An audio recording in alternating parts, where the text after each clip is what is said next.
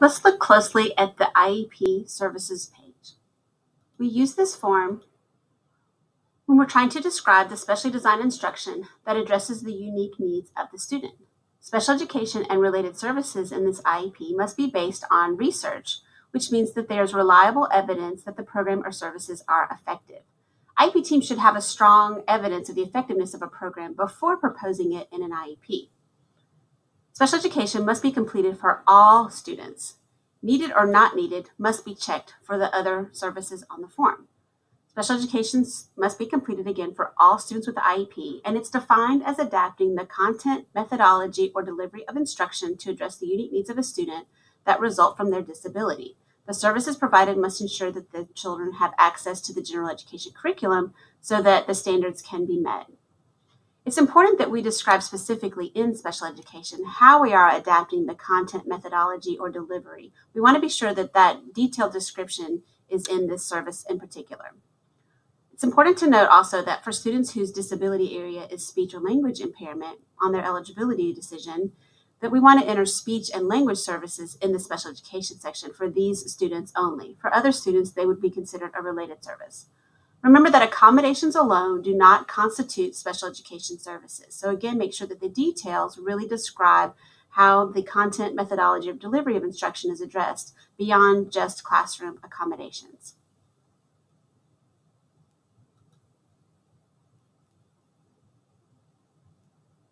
You can learn more about special education and related services by clicking this box here and learn how to describe the specially designed instruction for each student in each of the areas below. Special education and related services. The special education and related services in the IEP must be based on peer-reviewed research, which means there is reliable evidence that the program or services are effective. The IEP team should have a strong evidence of effectiveness of instructional programs and other services before proposing them in the IEP. Peer-reviewed research also applies to non-academic areas such as behavioral interventions. Special education must be completed for all students with an IEP and is designed as adapting the content, methodology, or delivery of instruction to address the unique needs of the student that result from his or her disability. Services provided must ensure the student has access to the general curriculum so that the educational standards within the jurisdiction of the public agency, which apply to all children, can be met. Please note, for students whose area of disability is speech or language impairment, as documented on the most current notice and eligibility regarding special education services, enter speech or language services in the special education services section. Accommodations alone do not constitute special education services. Special education services must be described in detail and in a manner that all team members understand. Specially designed instruction is what the IEP team has determined will assist the student in attaining those measurable goals. Please describe what the special design instruction is and how it addresses the unique needs of the student. Special education services, again, this focuses on that content, methodology, and delivery of instruction. We want to ensure that the student is learning those knowledge and skills he or she needs. We want to make sure that we're ensuring we're using the correct instructional strategies and approaches to teaching the content to the student.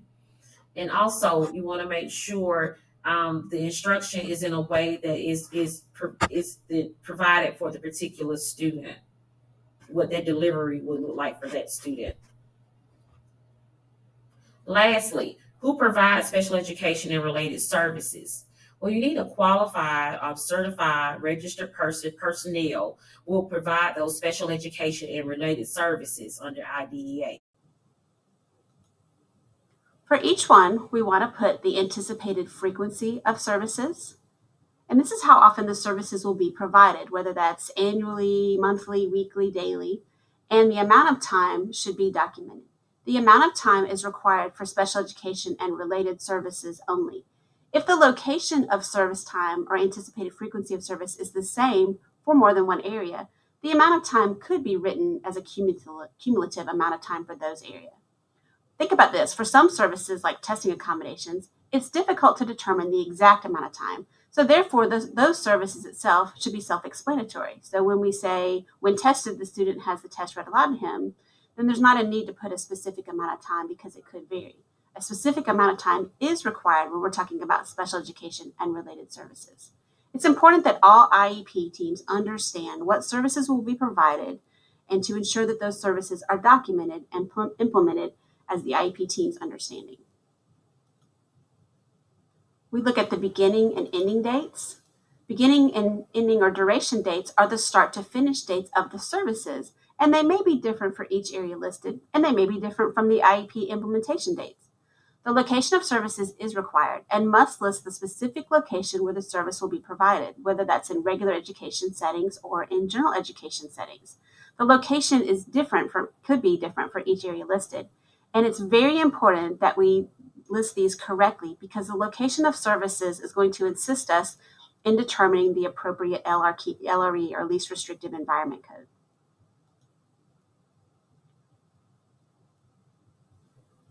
And then lastly, the service details are extremely important. Under special education in particular, we want to describe the specially designed instruction that's going to be provided for each area that's listed in the IEP. This is what the IEP team has determined is going to assist the student in attaining the goals, and locations must be completed for each one of these services. You can learn about each of those types of special education services by watching a brief video. There's one for special education, one for related services, supplementary aids and services, a video for program modifications, accommodations that are needed for assessment, assistive technology, and support for personnel. Frequency, duration, and location of services. What are the requirements for amount of time for services provided? According to IDEA, each child's IEP must contain the projected date for the beginning of the services and modifications and the anticipated frequency, location, and duration of those services and modifications. For example, the number of times per week that a student receives special education speech language therapy should be based on the amount of time necessary to help make adequate progress, not on the number of days that a speech language pathologist or SLP is currently at the school. Okay, we want to make sure that those services are based on that particular student's needs. Additionally, please use caution when using terms like as needed when indicating information regarding frequency, duration, and location of services. Where are special education and related services provided? Well, according to IDEA, it expresses a preference rather than a mandate for placement in the general education classroom to the maximum extent appropriate for the student. So based on the student needs, we should first consider general education setting to that maximum extent appropriate. And please remember that special education and related services are not a one-size-fits-all. So what's appropriate for one student may not be particularly appropriate for a different student. When defining dates, frequency, location, and duration of services, inclusion in a general education setting must be considered first, okay, as the presumed placement of every student with a disability. So that goes back to that statement, to the maximum extent appropriate. We first look at that general education setting. Also, do not determine until all other IEP components have been determined on what that location would be for that particular student. You also want to clarify the level of resource commitment depending on the location of those services for the particular related services. According to IDEA, Related services means transportation and such developmental, corrective, and other supportive services as are required to assist a child with a disability to benefit from special education. So again, it's those developmental, corrective, and supportive services that will help that student benefit from special education. Here are examples of related services. These services could be provided by qualified social workers, psychologists, guidance counselors, or other qualified personnel. Services could also be provided by a licensed physician, a qualified occupational therapist. We also look at the related services to include travel to and from school, in and around school buildings. We're considering that specialized equipment such as adaptive buses, lifts, and ramps. And also please remember that these services should include, these are services that are necessary for that student to benefit from special education. Please take note with related services do not include a medical device that is surgically implanted. The optimization of that device's function, e.g. mapping, maintenance of that device, or the replacement of that device. So, and also students can have more than one related services based on their particular need. Another note, students who receive receive services under speech and language impairment can receive academic services, and students who are eligible in other categories can receive speech language services. So those students can receive those services. Here's an example of what those related services may look like in that student's IEP. On that services page, it has the anticipated frequency of service, the amount of time, the beginning, end date, duration dates, and the location of the service. And for that service detail, it's very specific on what the service will be provided by the occupational therapist. Supplementary aids and services. Supplementary aids and services enables the student with a disability to be educated with non-disabled students to the maximum extent appropriate in their least restrictive environment.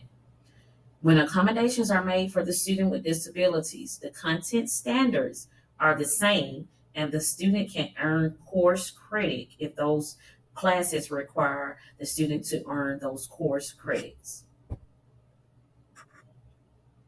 Examples of supplementary aids and services. You have provide the student with a copy of the notes. They can have information read aloud. They can get extended time if needed. Classroom companion or peer helper, plan or preferential seating. They can have information scribed or dictated for them. Just remember that this section should not include accommodations for classroom, district-wide, or state assessments. The IEP team might consider and discuss the following to help identify effective accommodations. Definitely want to look at the student's present level of academic achievement and functional performance. You want to assess how those accommodations will be evaluated to determine the effectiveness, the modality that works best for the student. How does that student learn best? What's that student's preference as far as learning with their learning style? Those specific learning goals should also be considered in the student's individual strengths and needs. Additionally, you're looking at where this will take place. Will it be in a regular education setting or other education related setting? What about that student's participation in those extracurricular and non-academic settings? So all these things should be taken into consideration when we're looking at enabling children with disabilities to be able to be educated with their non-disabled peers. When we look at those supplementary aids and services, this is a screenshot of the services page, and it provides an example of what it should look like in that student's IEP. It has the anticipated and frequency of that service. It also has the duration dates and the location of the service for the student. It also provides specific service details as it relates to those supplementary aids and services that student will receive in general education setting. Program modifications. Although IDEA does not define program modifications and support for school personnel, according to IDEA, each child's IEP must contain a statement of the program modifications or supports for school personnel that will be provided to enable the child to advance appropriately towards attaining the annual goals, to be involved in and make progress in the general education curriculum, as well as to participate in extracurricular and non-academic activities, to be educated and participate with other children with disabilities and non-disabled children in the activities I just listed. Modifications versus accommodations. When course content is modified, the student is not pursuing the content prescribed in the applicable course of study and cannot earn course credit. So modifications change what a student is taught or expected to learn, and accommodations change how a student learns the material. When determining if it's a program modification or accommodation, you should consider these questions.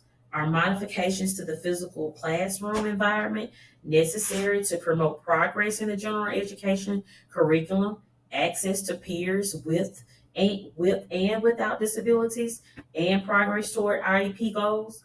Also, you should ask, are modifications to the school schedule or program necessary to promote progress in the general education curriculum, access to peers with and without disabilities, and progress toward the IEP goals? Accommodations needed for assessments. Accommodations needed for assessment should be completed for all students taking classroom and district-wide assessments. Testing accommodations change how students are tested, but does not change what a test measures. Here is an example of accommodations for assessments in the student's IEP on the services page. If you will note, it has the anticipated frequency of services, the duration dates, the location of services, and the services detail. You want to record all accommodations the student needs for assessments, regardless of whether the accommodations are allowed on state assessments.